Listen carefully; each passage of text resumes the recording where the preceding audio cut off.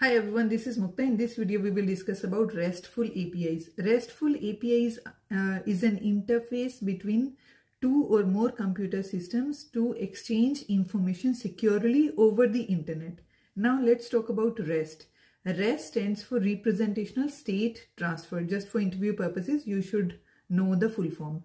REST is a software architectural pattern which gives you a certain set of conditions or rules or protocols on how an API should work. API developers follow this architectural and design their APIs. When web services implement this REST architectural design, this is known as RESTful web services. And when APIs follow REST architecture, these are known as REST APIs. I will cover more in upcoming videos.